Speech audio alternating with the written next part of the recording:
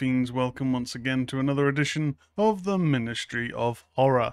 I'm your host, as per always, Tez, and we are back once again, getting another episode out on the usual sort of Friday that I tend to aim to get them, if not recorded, then at least out. It's been a little bit late the last couple of weeks through various things, but we're back. It's been a week of horror. My goodness. What I need to kind of catch up on what I have watched so far for the 31 Days of Horror Challenge. Let me have a little refresher to give myself an idea of where I got to on mentioning on the last show. So I'm sure I'd got to it came from Tubi, which was Festival of the Living Dead, which is it's a Tubi film. Lovecraftian. What did I watch for Lovecraft? Oh god, what did I watch for Lovecraft? I'm gonna have to scroll through. I'm gonna have to scroll through to remind myself. Fortunately, I put it in the Discord. Wow, has a lot gone on since then. So, Underrated Dracula, yeah. Festival of the Living Dead was my Tubi tick. So I went for Beyond Reanimator, which is actually pretty good. I hadn't seen it before, the third film in the Reanimator series, but yeah, it's on Arrow, and it's got some pretty good gore effects in it. Brian Yunzer film, it's pretty good. Tales from the, I went for Tales from the Lodge. I thought it was a nice little British black comedy. Not little bits of horror elements in there, but it wasn't really horror. But it's got a lot of the favourites that you'll have seen on TV shows and bit parts. I suppose the most notable is like Johnny Vegas and Mackenzie Crook. But that I quite like that. Werewolves Not Swearwolves, I went for, I forgot what it's called, but it's a new one starring Jon Snow from Game of Thrones, Beastly or something like that. Wasn't very good. And Barbara Crampton's today, and I watched Reborn, which is on Prime, and isn't very good. It's basically like a kind of a rip-off of Carrie to an extent, and has a very similar. I'm assuming it's a homage, not a straight rip-off at the very end of the film. But you know, they're not all going to be winners, are they? But I have got 3 films that we're going to be reviewing today. So these aren't films that feature on my my action list for 31 Days of Halloween. They're just horror films that have either just come out that I've been able to catch, or I've just seen on streaming services dropping recently. So we're going to have a review of Daddy's Head, which dropped on Shudder. We are going to also review Mr. Crocket, which is currently on Disney Plus or Hulu if you're in the States. And then we will have a review of Damien Leone's Terrifier 3. All of that to come later on. Gaming-wise, I have done a little bit of gaming as well. Ooh, busy boy.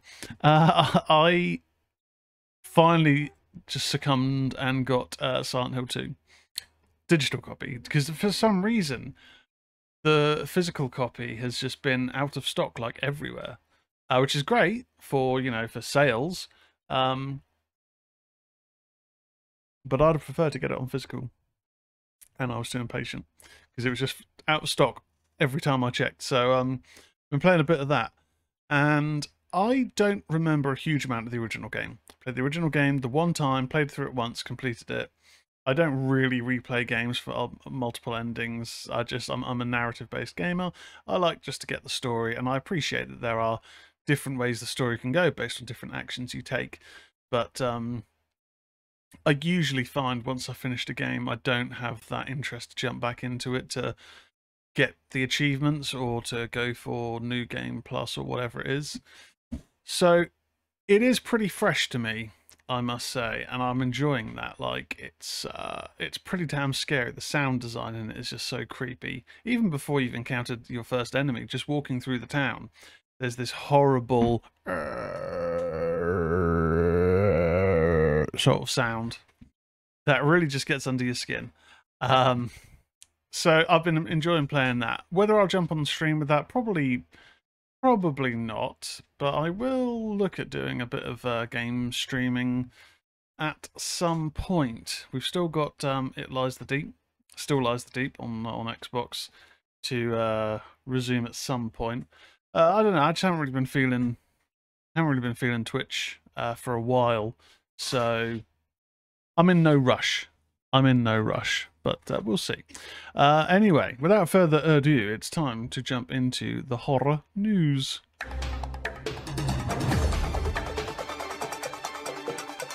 This is the news. Oh, ho, ho, ho, ho.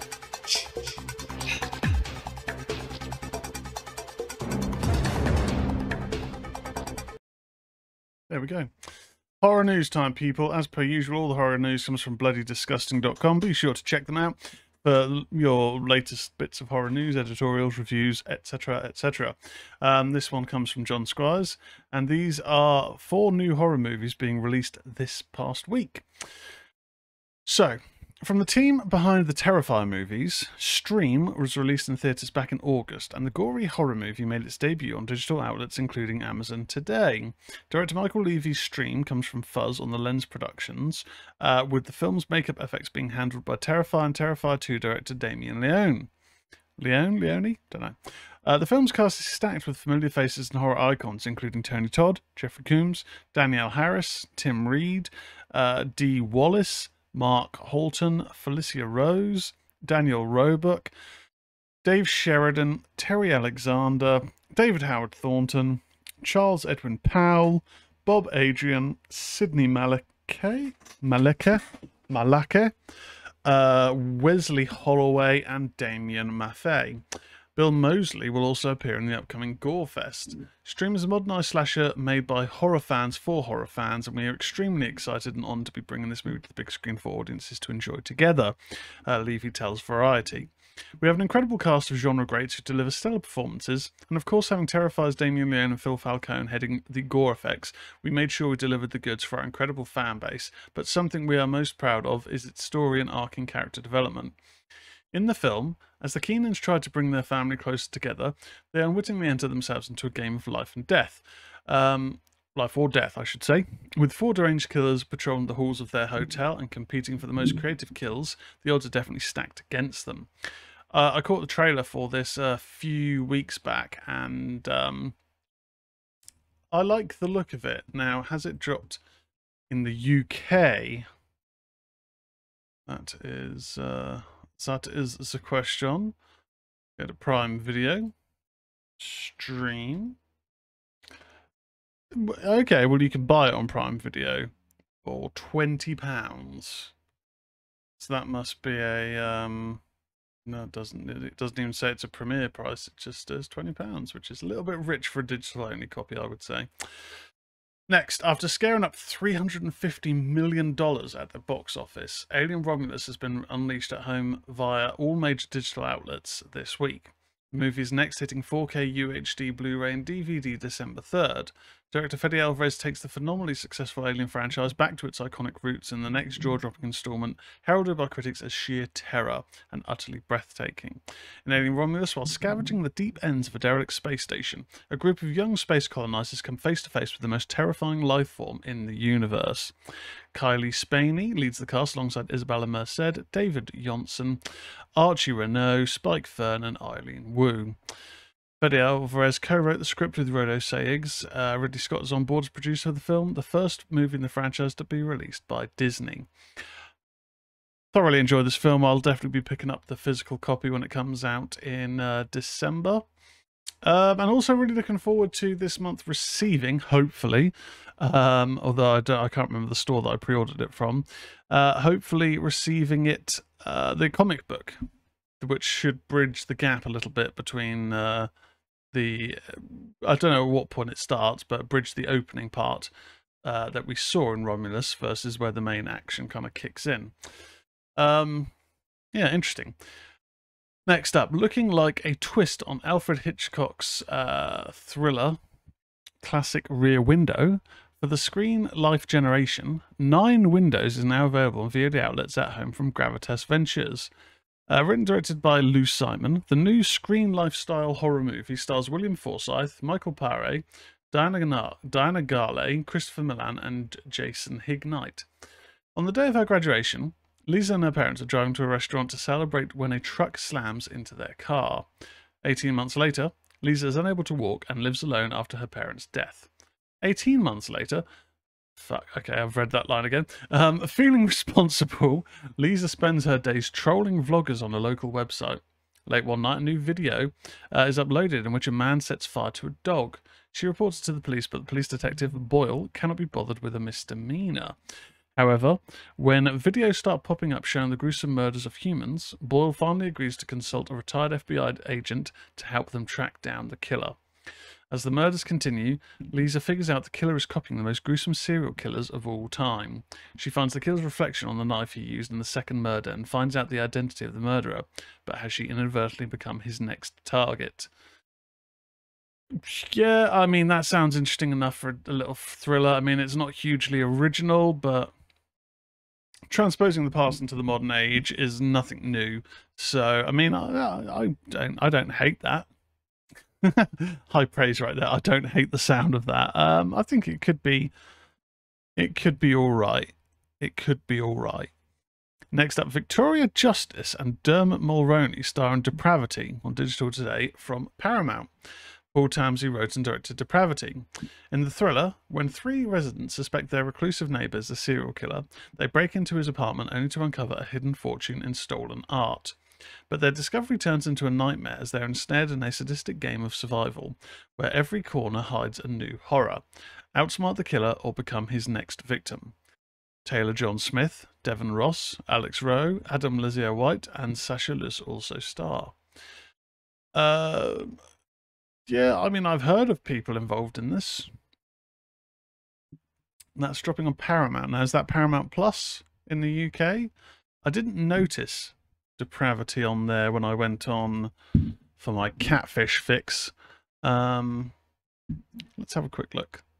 Let's have a quick look. Highly professional on the podcast, I know.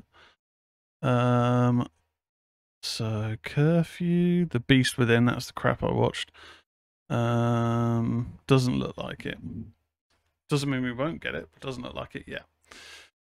And then finally, FX brings American Horror Story spin-off American Horror Stories back this week with a special 5-episode event as part of Hulu's annual Huluween festivities. All 5 episodes of the Huluween event will drop on Tuesday, October 15th on Hulu and via Hulu on Disney Plus for bundle subscribers in the US.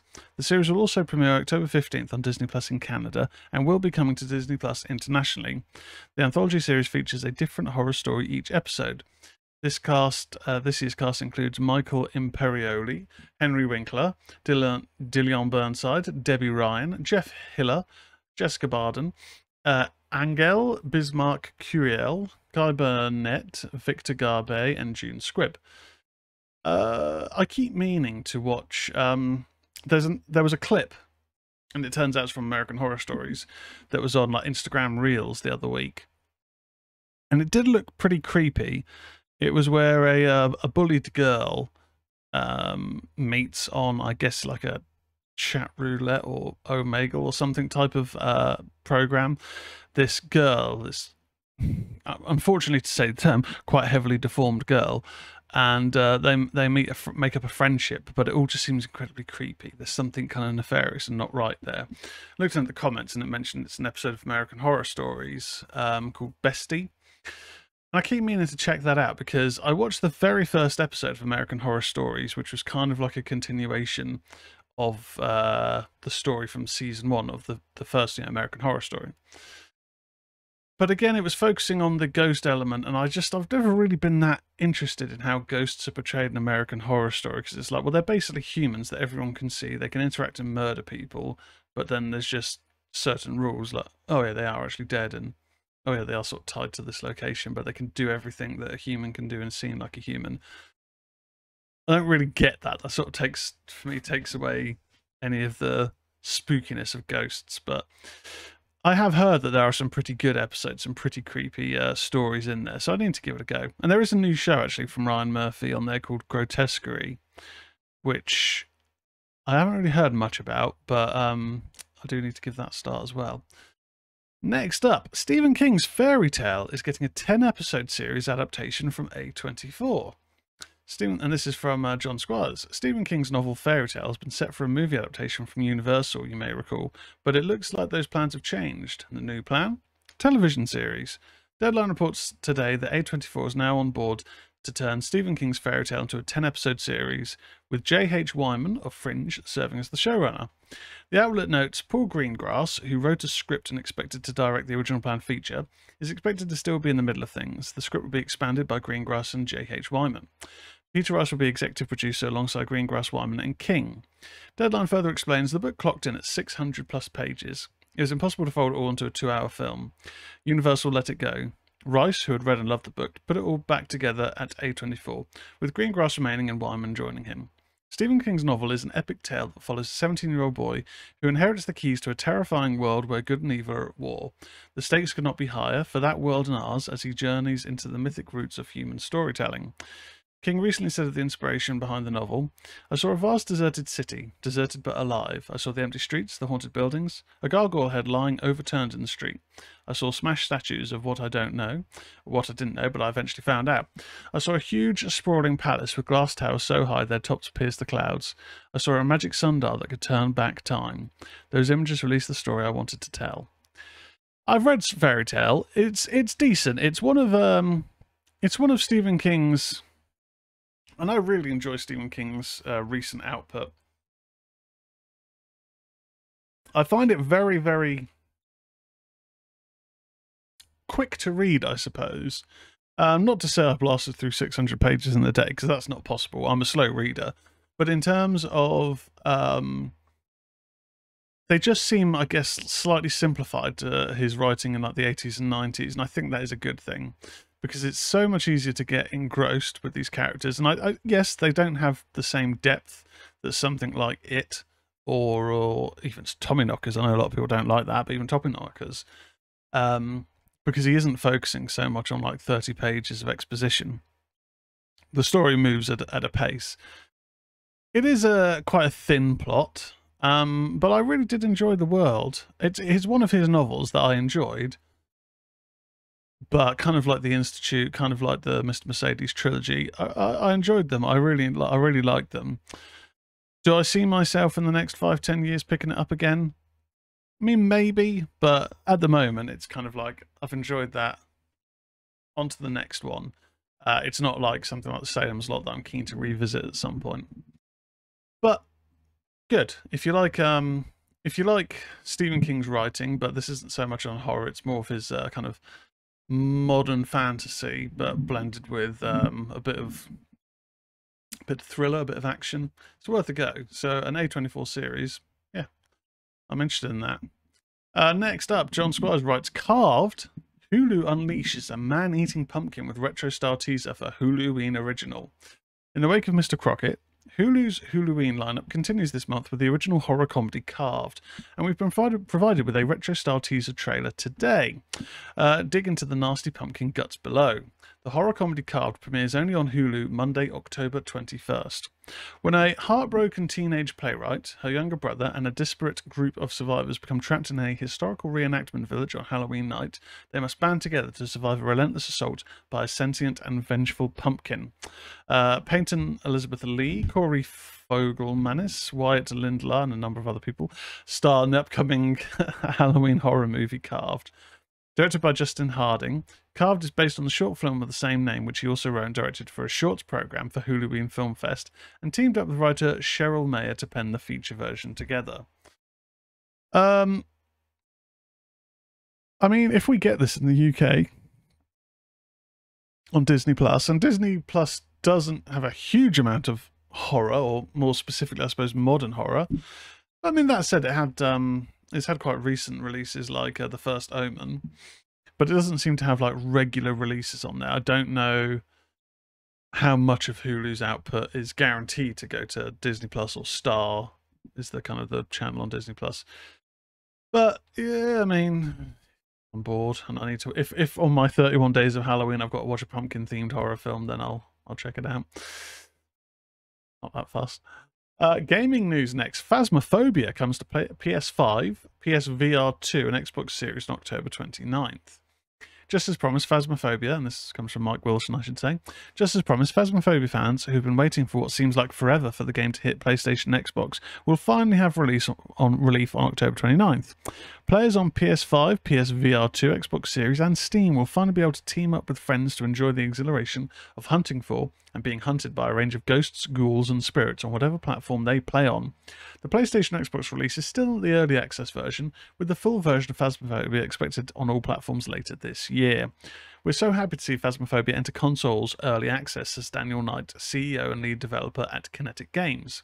The community has been asking for console versions and has waited a little while for it to happen.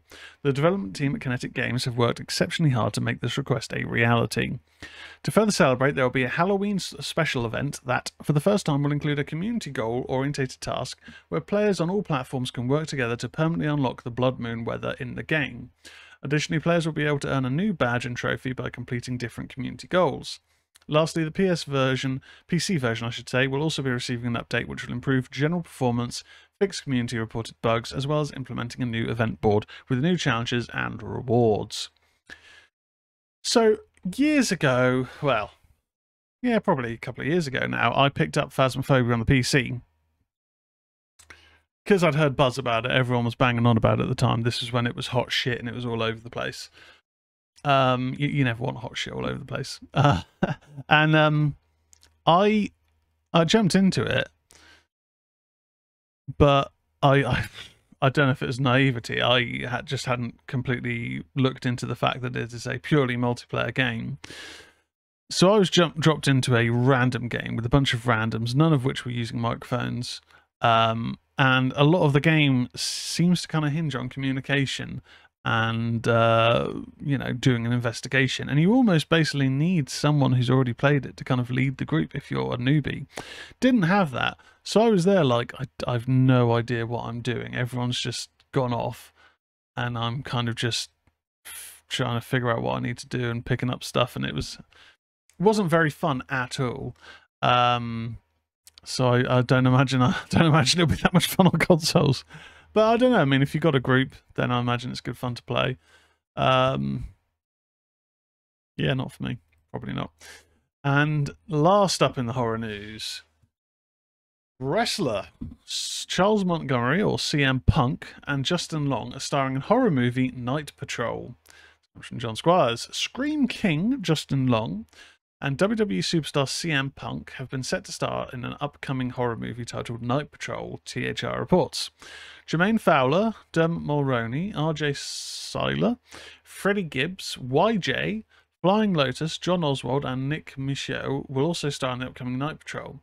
In the horror thriller, an LAPD officer must put aside his differences with the area's street gangs when he discovers a local police task force is harboring a horrific secret that endangers the residents of the housing projects he grew up in. THR reports David S. Goyer and Keith Levine are producing via the duo's Phantom 4 banner. Also producing is Josh Goldblum, known for the recent VHS horror entries. James Harris and Mark Lane of T-Shop Films are also producing the movie, which wrapped principal photography in Los Angeles this week. Ryan Prose directed the film and also wrote the script with Shay Ogbona, Tim Cairo, and Jake Gibson. Audiences are not ready for how hard this movie goes. To shoot this script with this cast on location in LA after such a long path to get here is nothing short of a dream, Prowse teases. I mean, it's a Justin Long horror release. He is a Scream King. CM Punk. I did try and watch Girl on the Third Floor. I didn't really give it a proper chance. Didn't really know what was going on. Maybe I need to give it another chance to give him a chance as an actor. But I'm a fan of his as a wrestler, so who knows. But yeah, interesting cast and crew. The kind of blurb doesn't really give too much away of what the horrifying secret is, but I'm interested. I'm going to keep an eye out for that one. Right, Ghouls and Fiends, that is it for the horror news.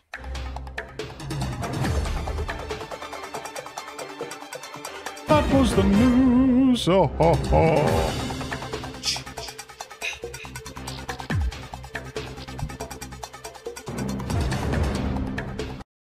There we go. Oof. Blitzing through. This is a lean episode, that's for sure. Right. Right. Let's start off in the reviews.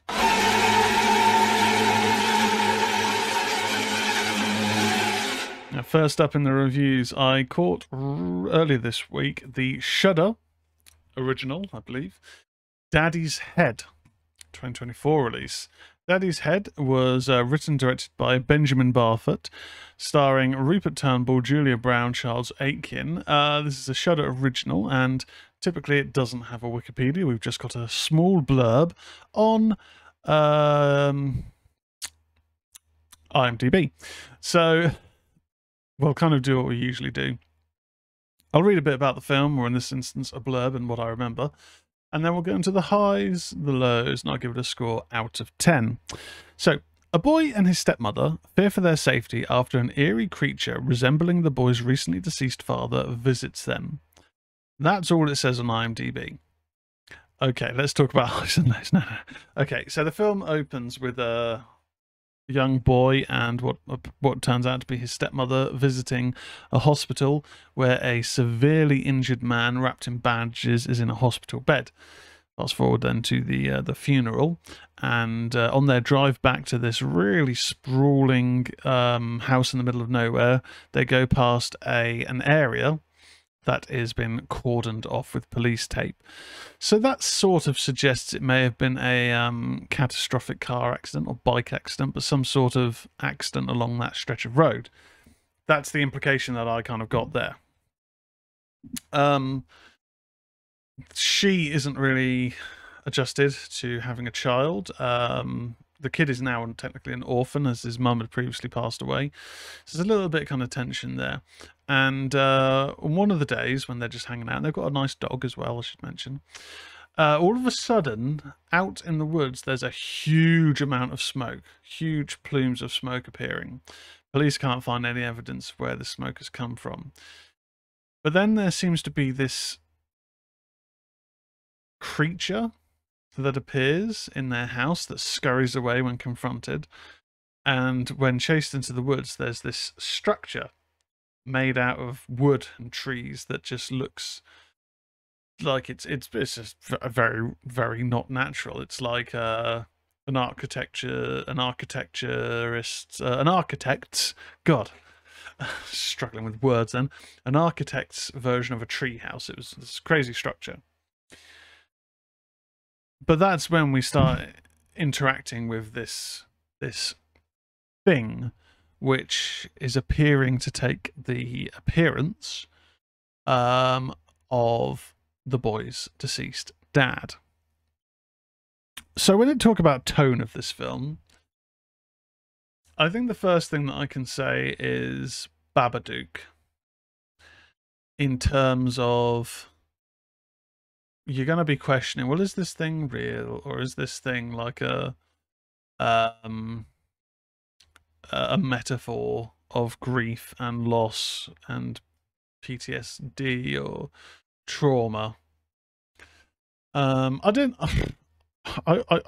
remember when I watched Babadook and I liked it for its creepiness, but I hated the end of that film, and I hated the kid in that film.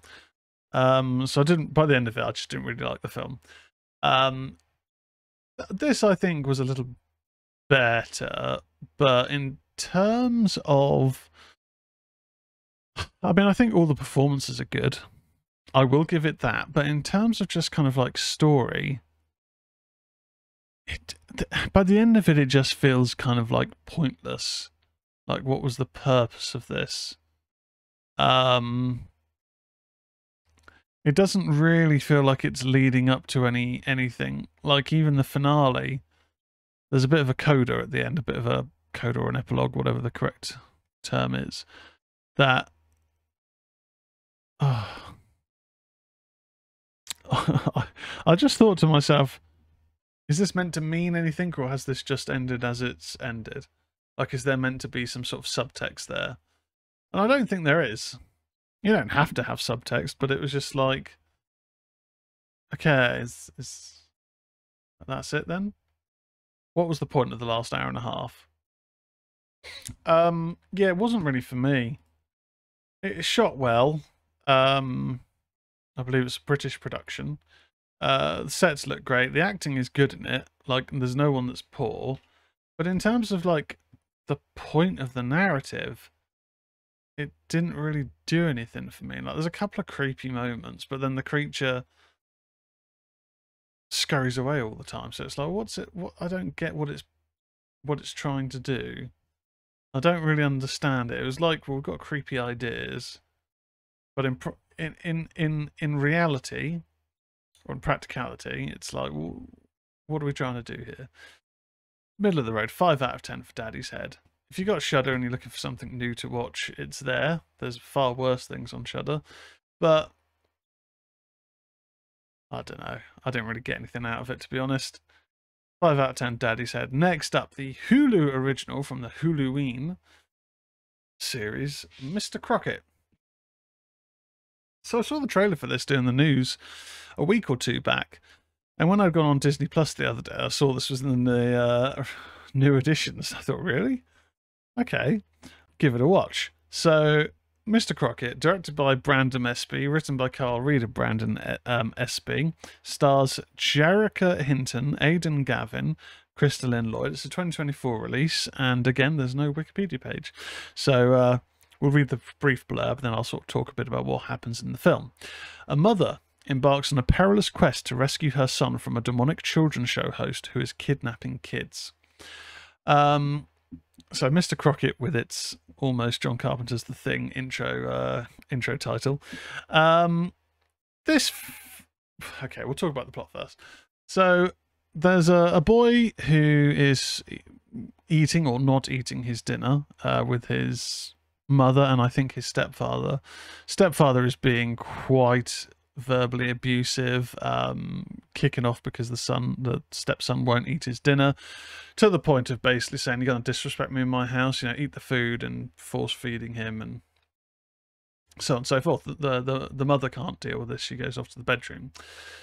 Well, the boy had been watching this videotape of the Mr. Crocket show or something along those lines, and basically think the Fiend, well, not the Fiend, but just think the Bray Wyatt TV show character from WWE. It's this children's TV host that all seems nicey on the TV, but then we get some pretty interesting little physical effects and VFX in this. In terms of the TV's playing, but then something's clearly going amiss because he starts looking into the TV, into the camera lens, and focusing in on what's actually happening before you then see on the VHS player his eyes appear at the mouth of the VHS where the tapes go. Next thing you know, he's walking into their house, and the stepfather, his chair has turned into this monster that's bitten down on his arms and has like this massive mouth of razor sharp teeth right behind him. Like, the effects of the kind of creatures in this do look very, very cool. They look like something straight out of like an 80s horror. I really did enjoy that. Things happen, and the son is kidnapped essentially into this magical world. This basically is kind of like an extreme version of like Are You Afraid of the Dark or Goosebumps. That's probably the easiest way that I can explain it. Like, it's got that kind of madcap energy of story, but it's not the sort of story that you'd have probably seen in Tales from the Dark Side or The Twilight Zone that I'm aware of. It's more kind of like that silliness of a story that would appear in more of a kids' horror series, like Are You Afraid of the Dark? But this time with gore.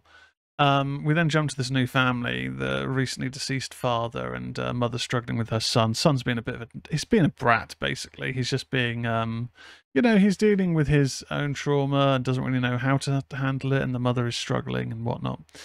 Which then leads into one day a post box being left outside her house that's got books and VHSs in it, and one of them is this Mr. Crocket video that she shows her son, and things go on from there. Performances are pretty good in this. Like, the guy that plays Mr. Crocket, who is, let's have a little look, Elvis Nolasco. I thought he was brilliant as this just deranged individual Really good at doing, especially in the grainy VHS tape moments where he's doing the TV show, kids TV show host, and then being maniacal when he's in the real world going on a murder spree. I think he did that really, really well. Everyone else was pretty good in this, actually. I did enjoy this more than I was expecting.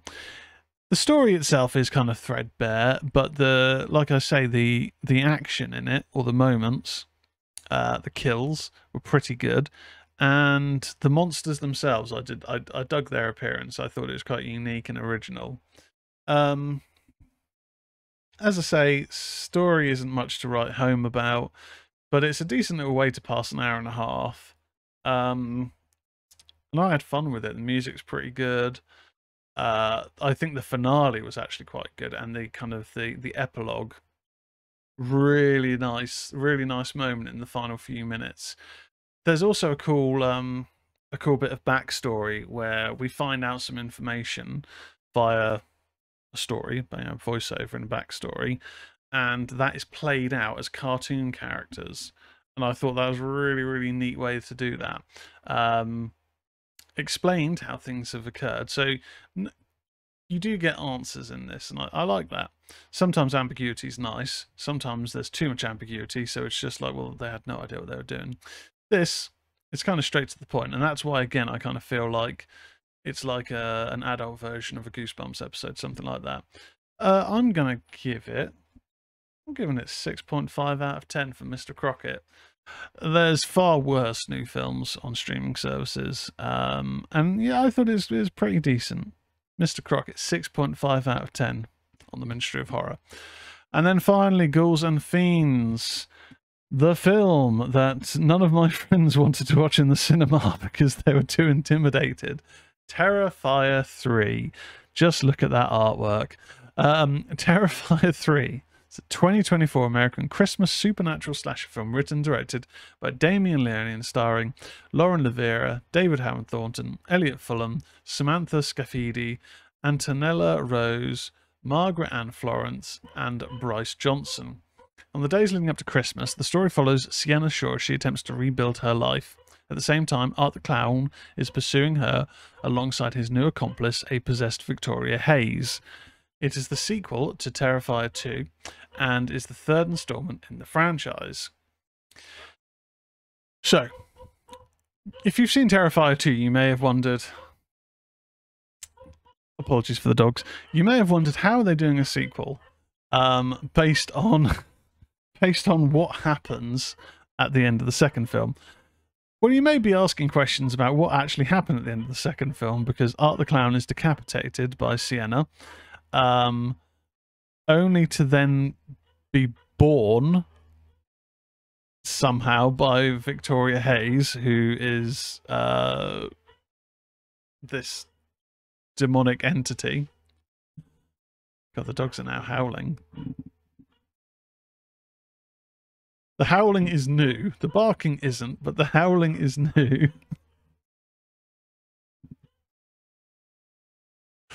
I don't know if you're hearing this. If you're not, you're probably wondering what I'm doing, but the dogs are going crazy downstairs. So, after being decapitated by Sienna Shaw, Art the Clown's headless body makes its way to the asylum, where survivor Victoria Hayes, now possessed by the little pale girl, has just given birth to his head. They kill a nurse and a guard before fleeing to an abandoned house. Now, the guard is played by, you guessed it, frontman of Fuzzy and wrestling legend Chris Jericho. Who I've seen him do some sort of decent acting here and there in the past. He's pretty funny in his small role in MacGruber. His acting is worse in this than Terrifier 2. He's only in it very shortly, but his acting is not good. They kill a nurse and a guard before fleeing to an abandoned house. Victoria smashes her face into a bathroom mirror, using a shard of broken glass to slit her wrists. Entering hibernation in a bathtub, while Art sits in a rocking chair in the attic, the two become dormant. 5 years later, Sienna is released from a mental health centre, I should say, to stay with her aunt Jess, who lives with her husband Greg and their daughter Gabby, who idolises Sienna but has no knowledge of the events she endured. Sienna is suffering from survivor guilt and frequently has hallucinations of her deceased best friend Brooke, whose death she feels responsible for. She struggles to reconnect with her younger brother Jonathan, who's now in college trying to move on with his life. Art and Victoria awoken from their slumber when 2 demolition workers stumble upon them in the house. Okay. We won't read too much more further into that. But obviously, the moments of the kills played out very briefly in this blurb. They are not brief in the film.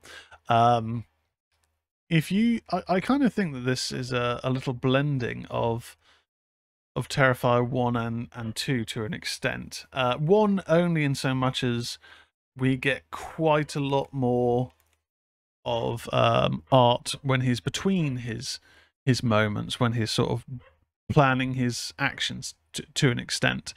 It felt like with 2, even though 2 is quite a long film, a lot of the Art focus was when he was going in for a kill.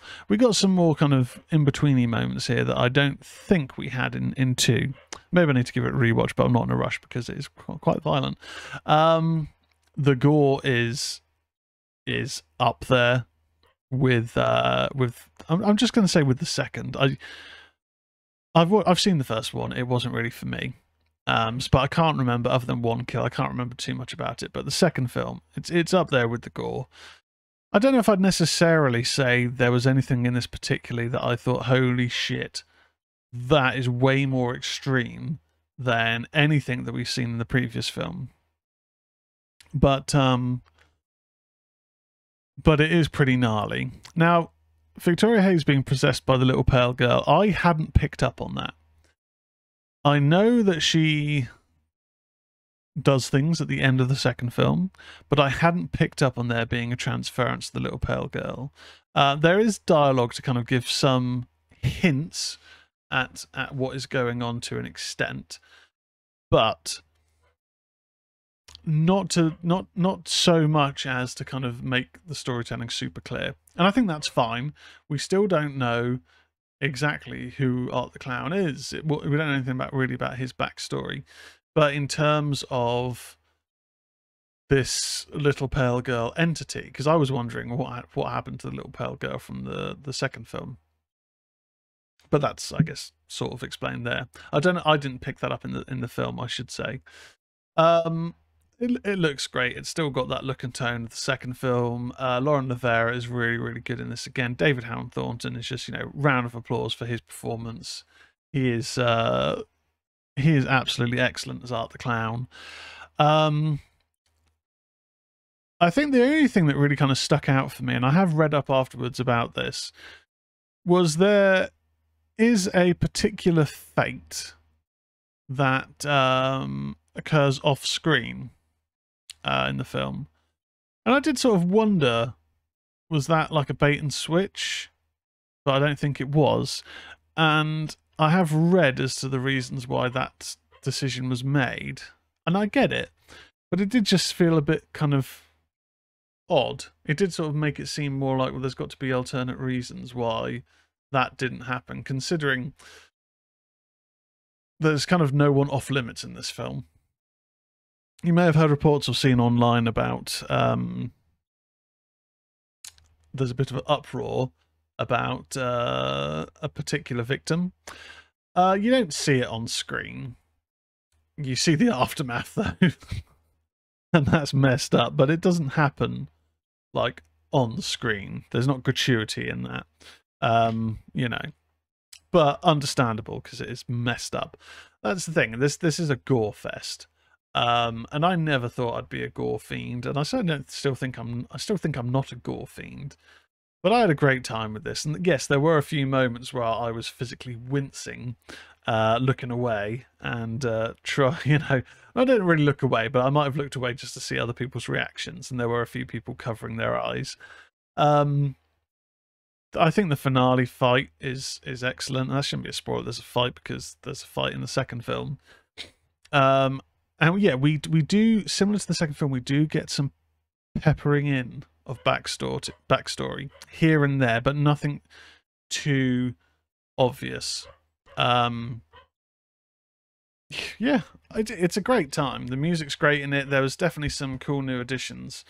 In terms of, there was one particular bit of music, and I don't know if it's marked down anywhere, but there's this guy who does synth music on Instagram that I followed for a little while, and instantly when a bit of the score changed to this synthy sort of feel, I thought that's definitely him. I can't remember his name, but it's definitely him. And I looked online, and yeah, he did get that. So fair play. The fact that this is or has been the #1 film in America is just such a massive achievement, considering, you know, the budget on this one was $2 million, and considering the second film was like 250 grand. So it's a much bigger budget for the film, but in the grand scheme of things, like blockbusters, it's minuscule, and it's already raked in 30 million in what, a week. That's incredible.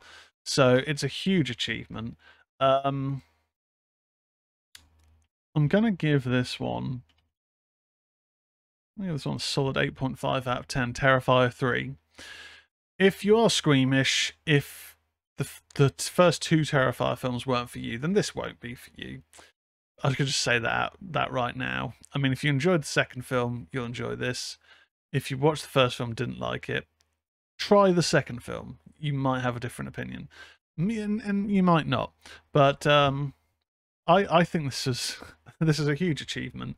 It works great as a companion piece to the second film. I definitely think that. At some point, I'll do a rewatch of the Terrifier films, but not anytime soon. I need a bit of time to recover, I think.